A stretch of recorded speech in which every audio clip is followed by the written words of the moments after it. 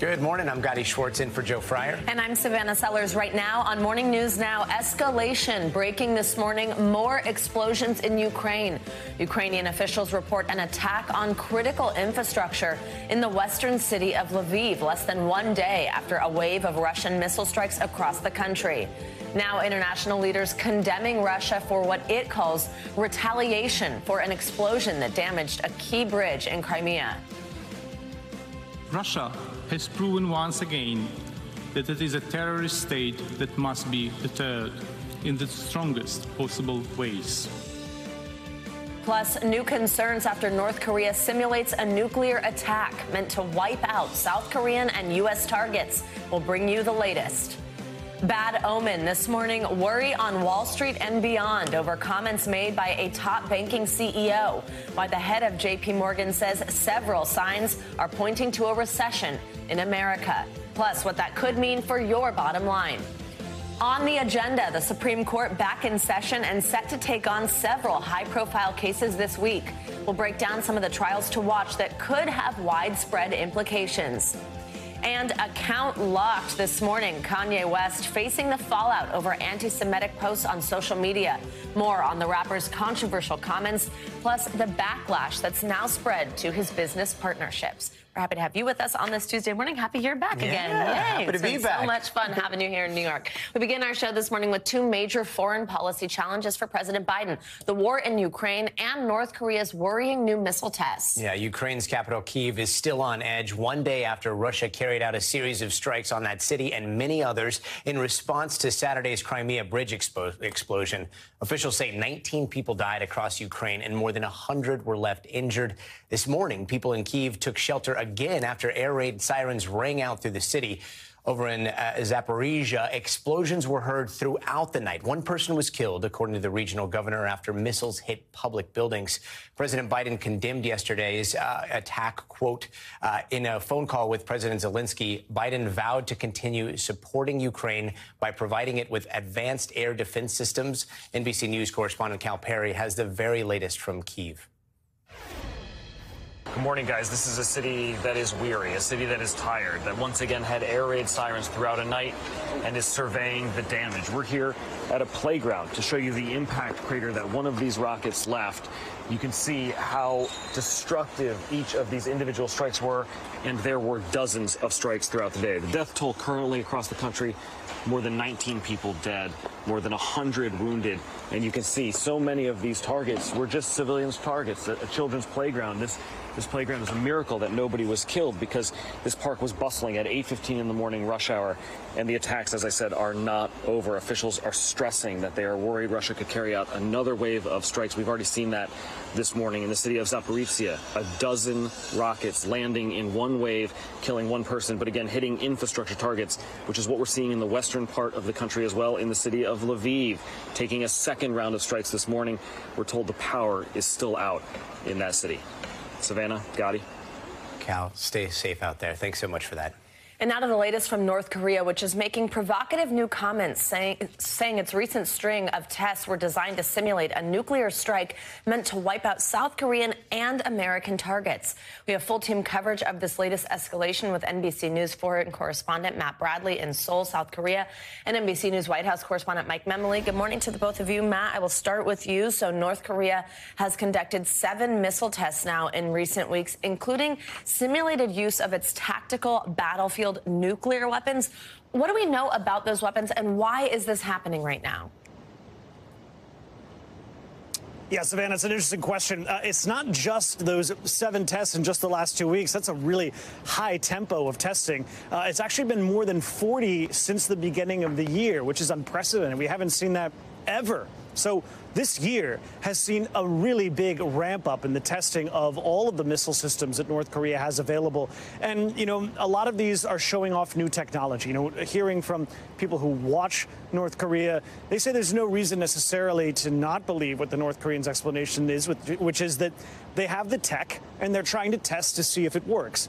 But at the same time, they're also trying to demonstrate to the world that they have this capability, because up until now, we know that the North Koreans had nuclear capabilities. They tested those decades ago, so they have that. They also have ballistic missile capability. In certain places, they have long-range ballistic missile capability. But what they haven't been able to show is that they can marry the two, that they can deliver a nuclear payload on a ballistic missile and that it would be effective in reaching places like Seoul, where I am now, or U.S. military assets, military bases in this city or elsewhere on the peninsula, and places like Guam, even the continental United States. So this is a demonstration to show that not only are they able to detonate a nuclear weapon, but that they're able to reach out and use that nuclear weapon in combat. Now, they're also ramping up this technology and doing all of these tests in such a rapid pace because the pace of U.S. and North and South Korean and Japanese military exercises have also been increasing this year. Now, a lot of that has to do with the fact that President Donald Trump is no longer in office, and we're getting back to a footing under Joe Biden where there is more cooperation between the United States and allies here in Northeast Asia. So in many ways, it is the United States and its allies here in this part of the world that is motivating the North Korean response. Savannah? So, Matt, what is South Korea saying about this? I mean, just earlier this year, a new conservative government was inaugurated in Seoul. How are they responding? Yeah, I mean, it's a good question, Savannah. And for better or for worse, you know, the actual government that's in office in South Korea here doesn't necessarily have the same amount of traction that the government in Washington does. So whether there's a conservative government or a liberal government here in Seoul, it really is all about who is in power in Washington, whether it's Donald Trump or whether it's Joe Biden. And the government here, they're responding the way other successive governments in the past have responded. They're condemning these tests and saying that nuclear weapons are not necessary and should not be used. And that is the kind of language that you would hear from any government. But Kim Jong-un has made it clear time and time again that he doesn't even necessarily want to speak to the government here in Seoul. He wants to speak to whoever's in power in Washington. He considers Seoul to be entirely beholden to the government in the United States. And whether he's wrong or whether he's right, that means that it is Washington that sets the tone and the tempo of the diplomacy that happens here on the Korean Peninsula. Mike, Savannah? That's a perfect way to bring you in here. So what is the White House's response here? Well, to Matt's point, while the North Koreans may want to deal solely with the United States response has always been, and is in this case, to emphasize the unanimity of our alliances in the region. The United States ramping up its contacts, President speaking just in the last week, and the Vice President as well with the Prime Minister of Japan and the President of South Korea. The White House has always emphasized that all these conversations are happening in tandem, in triad, you could say, with these three nations. But there's another point worth considering here, and this is as the White House is monitoring this very closely, a meeting that the president is likely going to have in the next month. The president, in the past, we've seen that China is often a useful interlocutor here in trying to manage these tensions between the United States and its allies in the region, as well as North Korea. Now, President Biden is expected to meet in person for the first time next month with China's President Xi Jinping during a summit in Indonesia. That conversation obviously is going to cover a range of subjects, but the increased tensions in North Korea are likely to be rising to the top of the list. Absolutely. Mike, also, though, North Korea, of course, isn't our only international concern right now. Ukrainian President Zelensky actually tweeted that he spoke with President Biden yesterday following these renewed Russian attacks we've seen in Ukraine and on the capital city of Kyiv. Do we know what was said during that call and what the White House is saying about this new line of attack from Russia? Yeah, this is actually the second conversation between these two leaders in about a week, an indication of the extreme concern within the White House. You and I talked last week about the president's closed-door comments at the fundraiser about this as well. The White House saying that the president continued to pledge to continue providing Ukraine with support it needs to defend itself, including advanced air systems, and also to provide security, economic, and humanitarian assistance. In just about an hour, Savannah, President Biden will be taking part in a emergency meeting of the G7 leaders to talk about the urgent response here. And the Defense Secretary Lloyd Austin is also flying to Brussels for a meeting with G7 defense ministers, where this is going to be at the top of the agenda. Of course, the rising concern here, as there is concern that, well, for the discussions about President Putin looking for an off-ramp, he's not interested in one. Absolutely. Concerns, as you mentioned, that he expressed of a nuclear Armageddon. And look at the conversation we're having this morning. Mike Memoli and Matt Bradley, thank you both so much for your reporting. Now to Washington and the latest on the search of Mar-a-Lago. The Justice Department is set to respond by today to former President Trump's request to vacate a ruling from the 11th Circuit Court of Appeals. Trump filed the emergency motion to the Supreme Court last week, just hours after the appeals court allowed the DOJ to resume its review of the documents seized in the FBI raid of Mar-a-Lago. Let's bring in NBC News analyst and former federal prosecutor Glenn Kirshner. Glenn, good morning. First, let's go back a little bit here. What's Trump's legal team arguing, and why do they want to reverse the appeals court ruling? You know, Trump's legal team has been trying to argue that a former president should enjoy some sort of special status in the law. So he should be entitled to, for example, a special master, an independent third party to review everything that the FBI seized from him pursuant to a lawfully issued, a judicially issued search warrant. And, you know, most people, I think, are of the mind that, well, the law should treat everybody the same, should treat everybody equally. So why should a former president get this special treatment, have an independent third party review everything? But, you know, I would hasten to add that the law actually doesn't treat everybody the same. When federal prosecutors, when the FBI searches an attorney's office, well, that attorney will typically get a special master appointed to review all the materials that have been seized for potential attorney-client privilege. I could see the appellate courts wrestling with this unprecedented set of facts, the search of a former president's home, and say, you know what, we're going to put a former president in the category of an attorney. We're going to say we're going to build some extra safeguards into the system and let this special master review run its course. So, you know, we're all closely watching what the 11th Circuit will do. And then, of course, the outlier is Donald Trump's defense team has already filed an emergency appeal with Justice Clarence Thomas, who has supervisory responsibility over the 11th Circuit. So there are a lot of moving legal pieces in this one. Now, Glenn, when it comes to prosecutors, what options are available to the DOJ when responding to Trump's request? What are you expecting to see from the federal prosecutors? Oh, I expect they're going to hold the line. They're going to say, listen, we acquired this evidence lawfully pursuant to a judicially issued search warrant. And they're probably going to argue that the president is but a mere mortal and the DOJ should be allowed to go about its business in a timely manner of conducting a criminal investigation of documents that, let's call it what it was, were stolen by the president from the executive branch, from the government, and were seized and returned to the government. And now DOJ needs to do a prompt and thorough investigation to see where criminal liability might lie.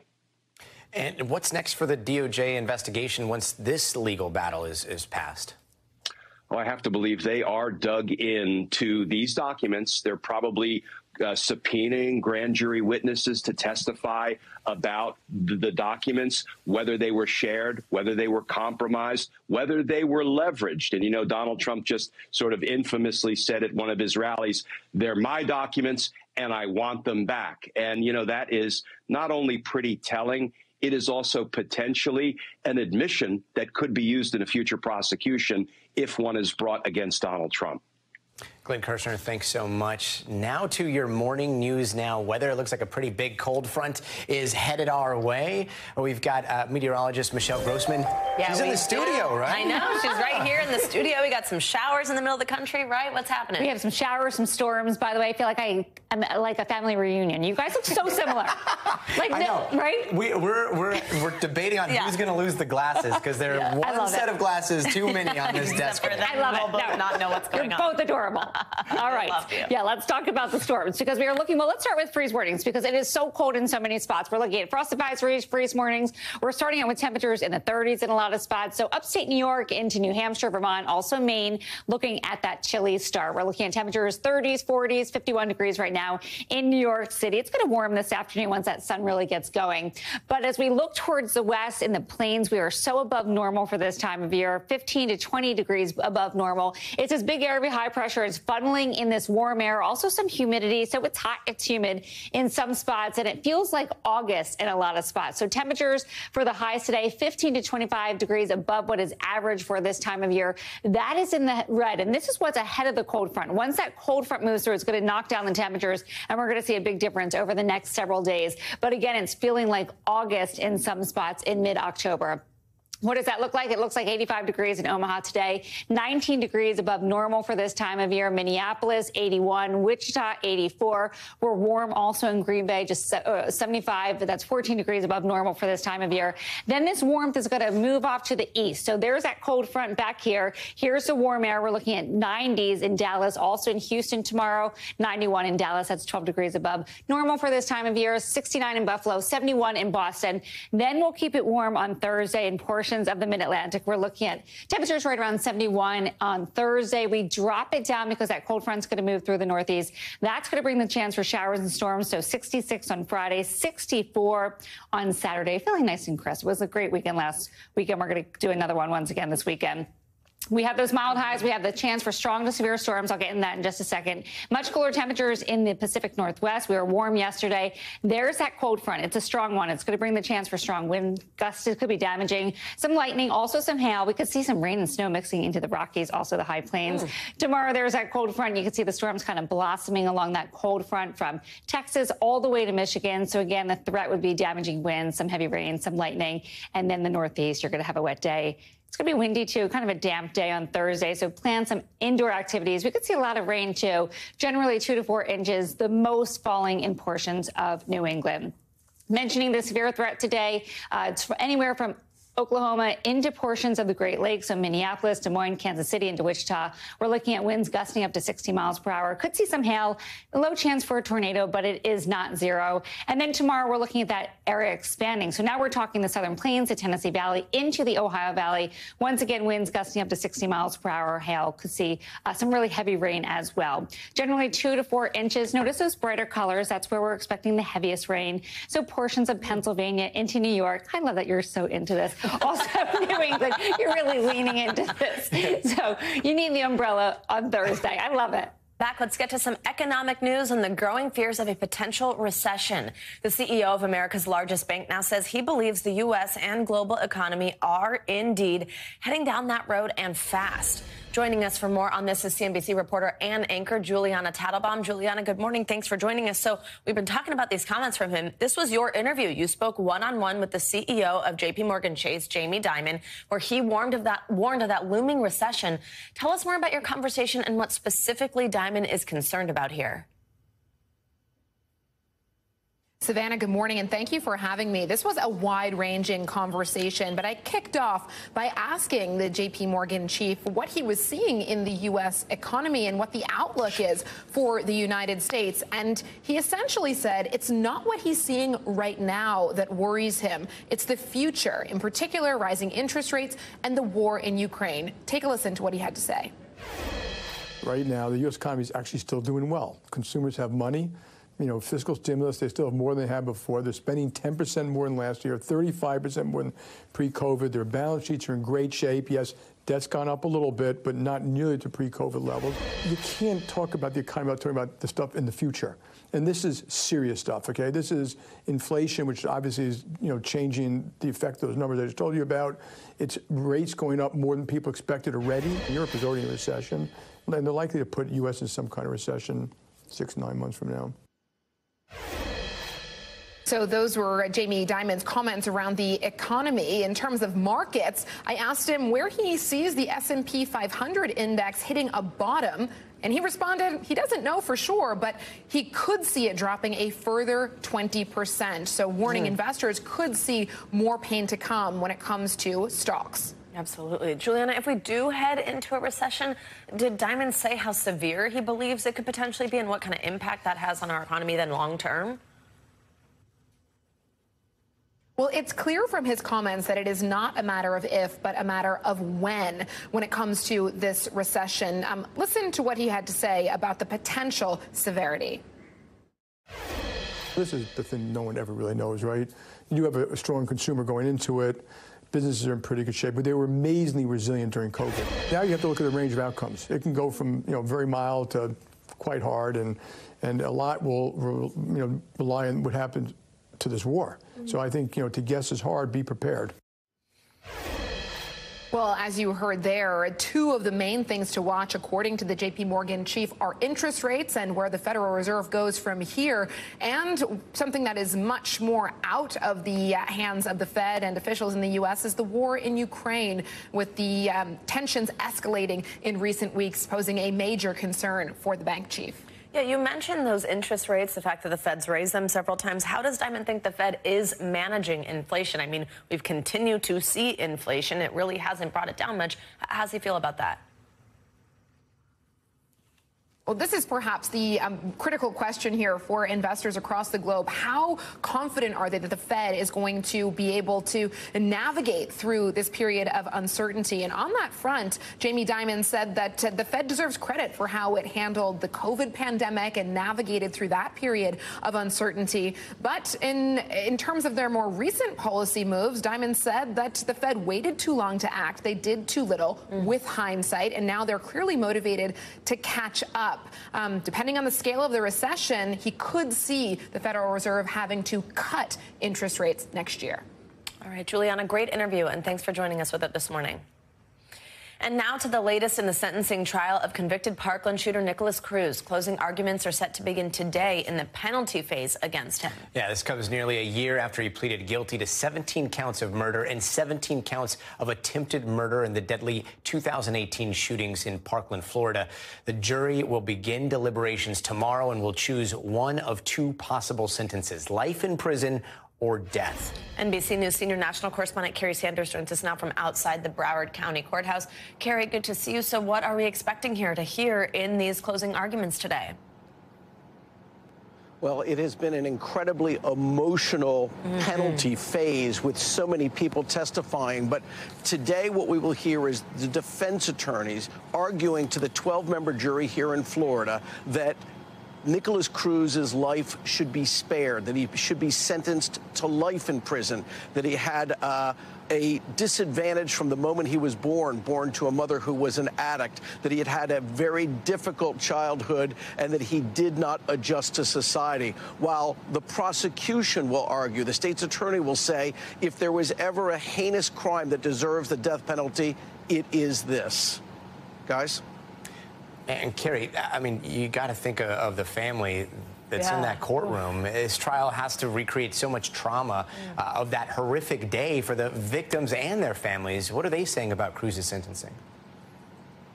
Gotti, there was so much angst going into this trial in the penalty phase here. Some family members of the victims wanted a trial so that they could confront and say something directly to Nicholas Cruz, while others felt that they did not want to stomach this, did not want to relive this, that this has been so incredibly painful. Remember now, this was 2018 that this horror took place on Marjorie Stoneman Douglas in Parkland, Florida, and now it's 2022.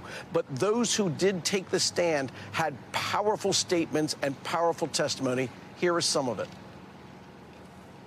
Gina Rose Montalto, forever 14. Our daughter, Gina Rose Montalto, was a special girl who... I was so happy to be her father. She was beautiful, and a gift from God as he chose to bless our family. My forever 14-year-old little boy, Alex Schachter. Our family is broken. There was this constant emptiness. Our life has been shattered and changed forever. Joaquin, I love you, I miss you, and I will never forget that smile of yours. On February 14th, 2018, my heart stopped beating. Our fourth and youngest child, Elena Petty, was taken back home to live with our Heavenly Father. I'm still trying to learn to live with this every day. I will miss my son tomorrow. I will miss my son for the rest of my life. I now struggle every day with the reality that I didn't get to tell Jamie one last time that I love her. To try to articulate how it has affected me would be for me to rip my heart out and presented to you shattered in a million pieces.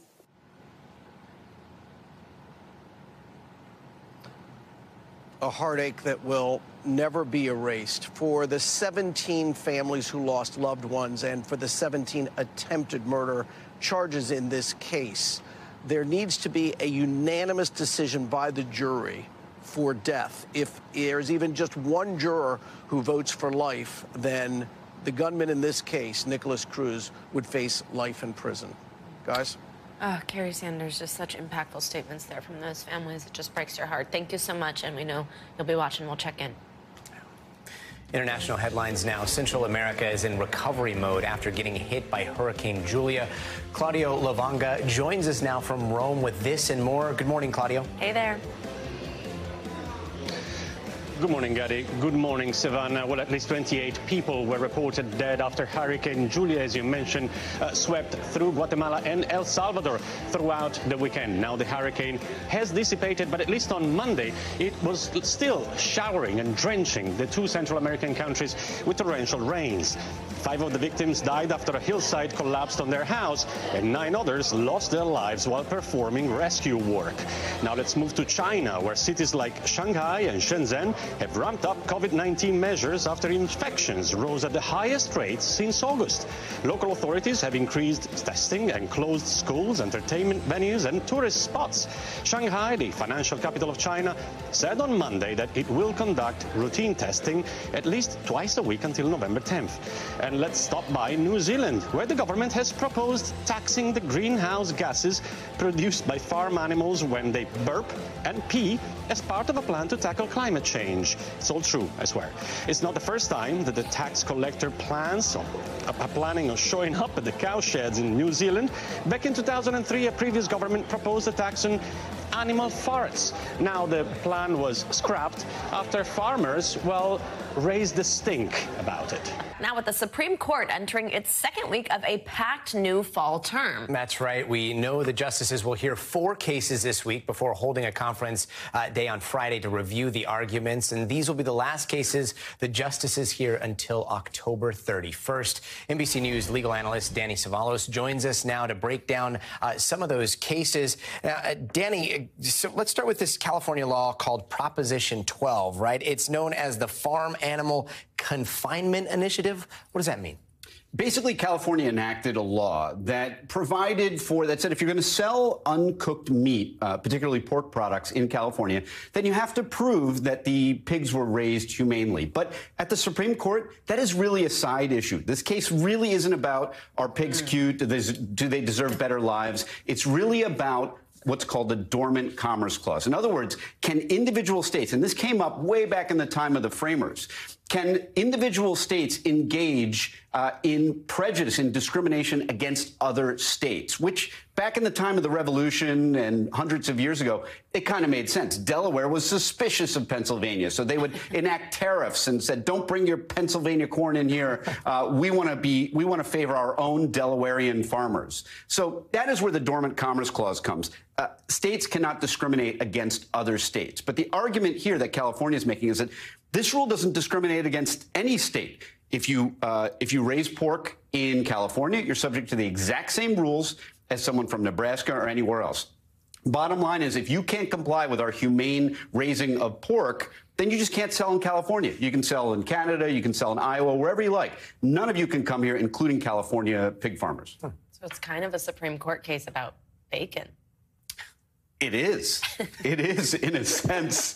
You laughed at me. That was yes, cool. It is. Okay, now let's turn to a case that's kind of this battle between copyright, fair use, potentially impacting the art world. Has to do with Andy Warhol. Walk us through this one and what you think about it. Yeah. Art is in the eye of the beholder, and it's not only in the eye of us as beholders, but 9 unelected justices on the Supreme Court. So every single time one of these cases on copyright law comes before the Supreme Court, believe me, reasonable minds can differ. I would bet that the 3 of us would have wildly divergent views on this Andy Warhol case. And basically what happened was there was a photographer, Lynn Goldsmith, who took photographs of Prince, the late artist. Later on, Andy Warhol did what he does, and he took that work, and there you see some Andy Warhol work right there. It's very distinctive. And he took that Prince photograph, and he ran it through whatever color formatting he did, and he created what is now before the Supreme Court as either, is it a derivative work? Or if it is derivative, then it is Lynn Goldsmith's, and she's entitled to royalties anytime someone uses it. If it is transformative, if it is fair use, then it is no longer really the original work, and Lynn Goldsmith has no dispute. You see a lot of different of those prints there. You can see that what Warhol would do is essentially take a photograph and put a color thing on it. Now, look. Here's how people will differ on this. Take me, for example. I don't get this Andy Warhol stuff. I can do what he did on my iPhone with a filter. So you're telling me that's transformative? I know, yeah. But by the way, you may completely disagree, and that's the beauty of it.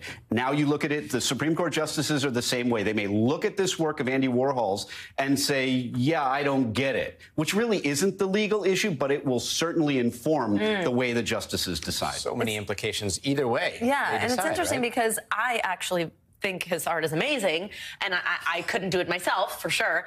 But it right is here, I have a filter. Yeah, you're going to get some tweets about that one. All right, go ahead. Lastly, as we all go back to work, I mean, they're going to be hearing a lot of cases about going back to work and the workplace. One of them has to do with a foreman, I believe, that's making $200,000 and yet is also asking for and says he qualifies for overtime. What's the situation there? I love these overtime cases. I used to handle them, full disclosure. I have handled them in the past. But basically, what the argument is you have a worker here who was in an executive type position, supervisory position, made over $200,000 a year. But now, the FLSA, which is the overtime law, which was designed for blue-collar workers to protect them and give them overtime, what happened here is a loophole. And there are entire class action firms that sit around and hunt for these loopholes where they can make millions of dollars, and they seem to have possibly found one, depending on what the court does. Because this worker was paid at a daily rate as opposed to a salary, that is a different regulation, and he may be entitled to overtime, even if he did make over $200,000 a year. So his daily rate equaled $200,000, and then he's saying that he gets overtime on top of that. Well, yeah, yes, but the only reason he's before the court is that he was classified as a daily rate worker. An unusual situation. Most people making over $200,000 a year are not daily rate workers, but that may be just the oil industry, the way it works. And this little loophole here might entitle this worker who made over $200,000, I think about $250,000 a year, to overtime. Now, that's another interesting thing is how are they going to prove that? Because I guarantee he wasn't clocking in and out, or if he was, I mean, you know, now you get into issues of when he was on his phone, being a supervisor, does that count? So really interesting case. Not really wide-reaching implications because I think this is a very narrow set of facts here. I'm going to be sitting around thinking about how people just sit around looking for loopholes. Danny Savalos. Where's our overtime, by the way? It's 7 a.m. Thank you, Danny. It's time now for our weekly mental health check-in. We all know winter's coming, and with the cold weather comes seasonal depression sometimes. Yeah, we've got some tips, though, to help you get through those darker months. Plus, new studies show COVID may have altered our personalities. We'll walk you through just how much people changed in these last 2 years. Feliciano joins us now to break down these headlines for us. She's a psychotherapist and author of This Book Won't Make You Happy, 8 Keys to Finding True Contentment. Love the title. Naro, good morning. Thanks for joining us. So let's start with that seasonal depression. What is it about these months that make people potentially feel worse? And also, of course, tell us what we can do to help ward off these winter blues. So generally, when the weather gets colder, we're limited in our desire to do certain things like connect socially, going outside, exercising in different ways in the better weather. And that can trigger some depression in people that starts around this time of year when the leaves start changing, when the temperatures get colder, when we have less daylight, and it can extend into early summer even. And it's very similar to other types of depression in that we want to withdraw and isolate, mood changes, our sleeping and eating patterns may change. But the big ones is the loss of joy in the things that we normally do enjoy. And there are many things that we can do to prepare for it going into the season. One is to think about what is difficult for you in this season. Most people who've experienced seasonal depression know what is difficult for them if they take a look at the last year. And now is a time, while we have the motivation to make a plan to connect with other people, to be social, think about how you want to exercise as the season change, even connect with someone to exercise. Those two things in and of itself can help ward off some of the more severe symptoms of seasonal depression. And also, if it gets to a point where you just don't have motivation to do those things, contact a clinician to help you get through it. And Nero, I want to talk a little bit about that study about how the COVID pandemic might have caused rapid personality shifts. I know when we went into the pandemic, I think I would have considered myself an extrovert. Yeah. When we came out of the pandemic, I feel like an introvert. So people that are watching, if you might suspect that you lost some of that joy or the positive personality traits, how does somebody get those back? So I experienced the same thing, having been more of an extrovert my whole life. So I understand this pretty well. And one of the reasons that we find, and this has affected younger people more so than adults who were still in that developing stage of their personality. Again, one is to recognize the areas that you've changed, whether it's this desire to connect with people or your desire to trust people or be social. And connection is a big piece of it. Talk with your friends, schedule time on the calendar to get together with other people. And connection in and of itself can bring back some of those feelings. The areas that we saw change are people's ability to trust other people. Their social skills have changed. Their ability to think creatively have changed. And all of that is due to stress and isolation that we experienced over the extended period of time during the pandemic. Nero Feliciano, we appreciate you talking through this with us. So important to talk about this stuff. Thank you so much. Absolutely. And Kanye West is under fire after a series of anti-Semitic posts on Instagram and Twitter. Both social media platforms have already suspended the rapper for violating their community guidelines, with a lot of celebrities now speaking out about the impact of his words. You don't love Jake, you love money bag, yo. Kanye West making headlines after posting alarming anti-Semitic statements on Instagram and Twitter.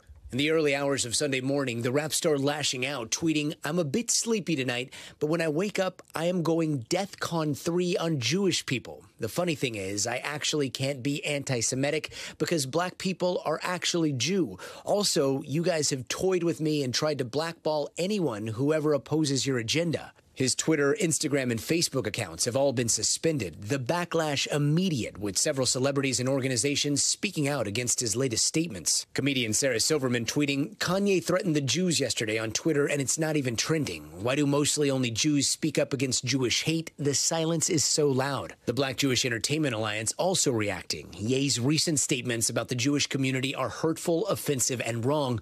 And actress Jamie Lee Curtis reacting to Kanye's statements, tweeting this: "The holiest day in Judaism was last week. Words matter. A threat to Jewish people ended once in a genocide. Your words hurt and incite violence. You are a father. Please stop." Curtis also blasting him in an interview with Hoda on the Today Show. I burst into tears. I woke up and burst into tears. DEFCON 3 on Jewish people?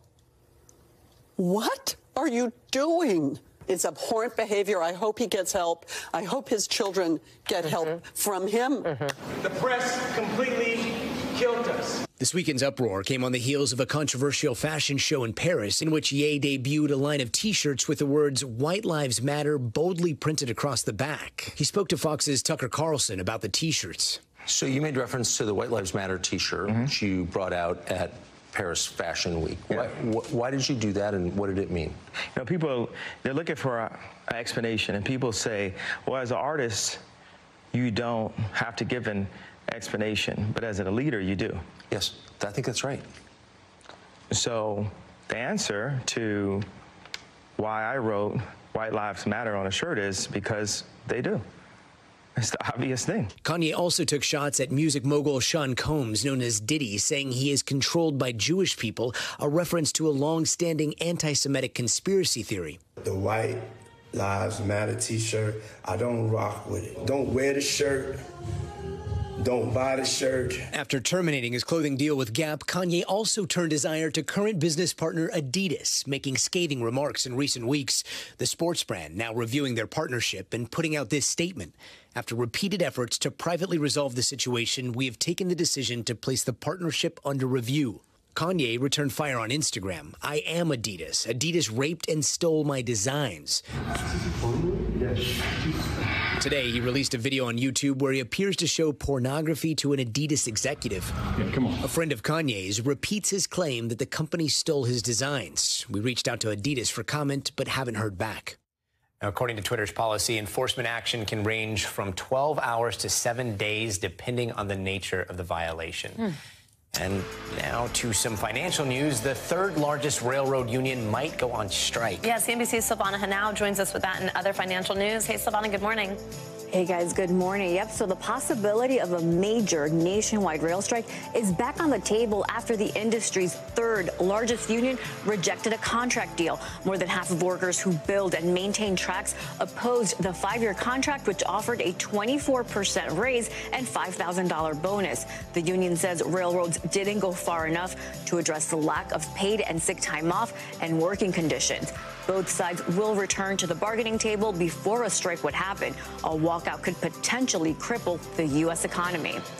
Meta Platforms is holding an event today where it's expected to show off new products, including a high-end virtual and augmented reality set.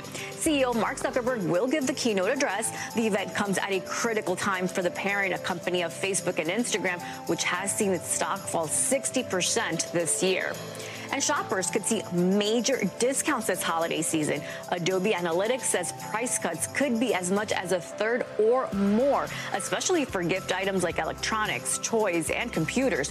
Adobe also expects consumers will see a drop in prices for televisions, appliances, clothes, and sporting goods. The majority of deals are expected to fall between Thanksgiving and Cyber Monday, guys. Well, Savannah, you're in luck because it's that time of year again already. Holiday time. Amazon kicking off the holiday season a little earlier than usual with its Prime Early Access sale. Just think of it as the sequel to Prime Day, Yeah, right? we're going to get into exactly what it means. But starting today, thousands of items will be listed at a deep discount ahead of Black Friday, which is still about a month and a half away. Oh, I like that. We have so much lead up to Christmas. Giving customers a chance to get a head start on their holiday shopping. Yeah, Trey Bodge joins us now to give us a scoop on how to snag the best deals. She's a smart shopping expert at TrueTrade.com. Trey, good morning.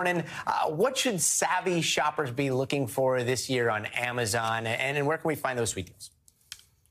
Sure. So Amazon has this 2-day sale, which is brand new, and it's only the second time in 1 year that they've had a sale like this. And so this is so exciting. We're going to be seeing a lot of great deals, particularly on Amazon-owned devices like Fire, Echo, anything in that landscape. And so you can expect to save between 50 to 80% off. And then other brands are having really exciting sales as well, like Sony, Bose, and then lots of toys too. So parents and other folks should definitely be looking at Amazon to see if they can check some holiday items off their list. So Trey, anybody who's got an Amazon account knows about Prime Day. What's the difference here between Prime Day and whatever this sale is?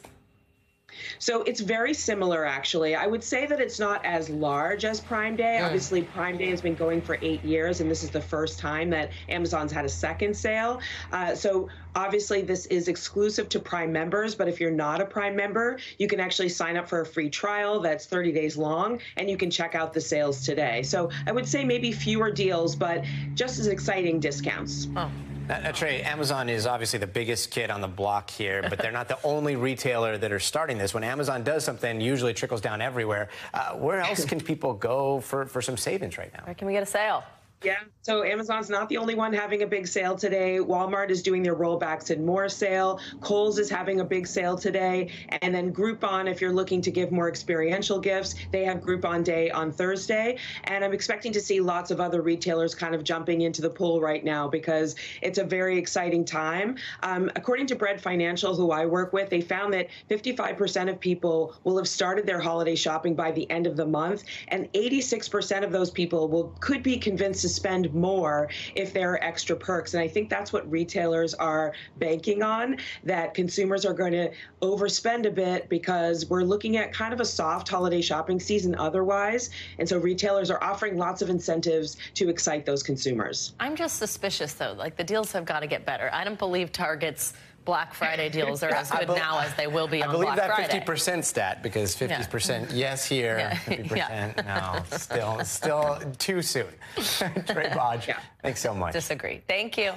All right, let's end the hour on an amazing rescue in the Gulf of Mexico that came just in time for 3 fishermen who were lost at sea and fighting off a group of sharks. NBC News correspondent Sam Brock joins us now from Kyiv, Biscayne with the details. Hey, Sam, good morning. Savannah, Gotti, good morning. Sounds like 3 words you don't want to hear in the same sentence together: shark-infested waters. And yet, that is exactly how this played out. These boaters went at 10 o'clock in the morning, were supposed to return at sunset. When that didn't happen, one of their spouses contacted the Coast Guard. The Coast Guard then scours an area the size of Rhode Island with marginal chances for survival. They said somewhere between 10 and 15%, maybe, with life vests on. But they were aided by one fateful clue. This morning, an unbelievable rescue in shark-infested waters. 3 missing boaters saved in the Gulf of Mexico while fending off a swarm of sharks. They had multiple lacerations on their hand, almost down to the bone. The 3 fishermen had been floating in the water for 28 hours. That's clear the vessel. One man found drifting, hoisted in the air, assisted by a rescue swimmer. The other 2, nearly half a mile away, clinging to a cooler, as rescuers saw as many as 4 sharks circling nearby. The men set out from Venice, Louisiana, Saturday morning, but never returned home. For hours, Coast Guard teams searched the massive area by air and sea. And then around noon Sunday, a miraculous stroke of luck. One of the men somehow able to get cell phone service briefly, sending a rough Google Maps location. He told me he had 2% battery. And he fired off that text message. With no coordinates, the rescuers managing to track them down anyway. Using kind of geolocation and orienting ourselves to the map and some of the contours from Google Maps of the Gulf of Mexico, we're able to, in the command center, identify the location. Within 2 hours, the boaters were spotted some 25 miles offshore. We actually were able to recover one of the life jackets that had been eaten through by a shark. 2 were bitten, and all 3 exhausted and treated for hypothermia, but incredibly alive. It's difficult for us to describe how lucky they were that all these things happened in their favor. And guys, just to give you some more color on the conditions that these boaters were up against, it was rough waves, 3 to 5 feet. It just so happens that one of the Coast Guard choppers spots someone 1,000 feet up in the water with the life vest on. That is what catalyzed this entire rescue. Marine experts say there's a higher number of sharks right now in the Gulf of Mexico than normal. Bull sharks and tiger sharks, they were punching them off.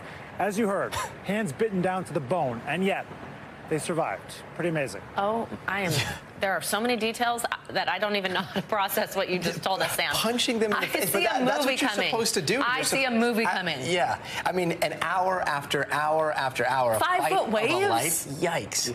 All right, Sam Brock. Wow. Thank you for blowing our minds. Yeah. And that does it for this hour of Morning News Now. But the news continues right now. Thanks for watching our YouTube channel. Follow today's top stories and breaking news by downloading the NBC News app.